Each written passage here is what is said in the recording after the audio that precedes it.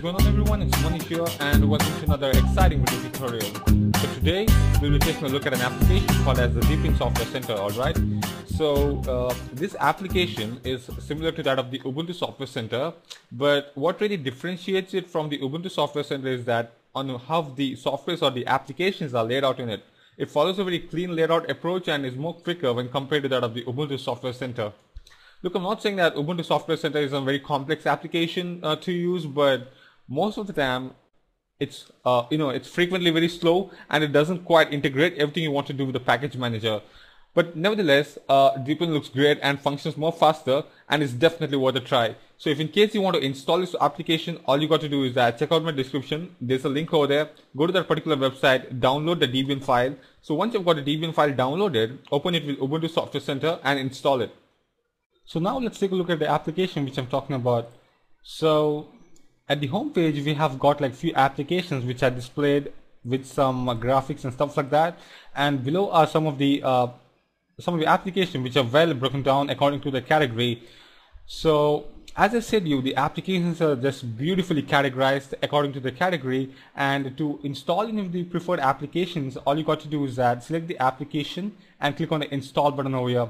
And to know more information regarding a certain application, click on the application name, and that should basically display you a page with some write-ups and screenshot attached along with it.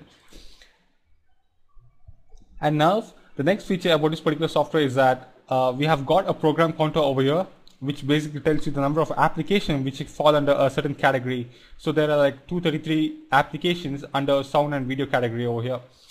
And this particular application also lets you to sort the application based on the recommendations, download, and the ratings which they have earned.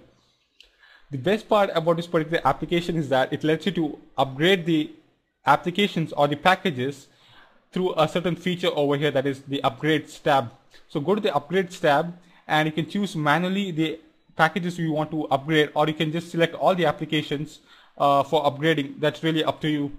And the next thing about this particular application is that the Uninstall tab, which basically lets you to uninstall the applications. And the this particular application also lets you to change the theme so that it really blends out with the background. So in order to change the theme, click on the rectangular thing over here and choose the theme which you want. So currently there are like 6 themes which are installed by default. And so that's it, guys. So finally, to conclude,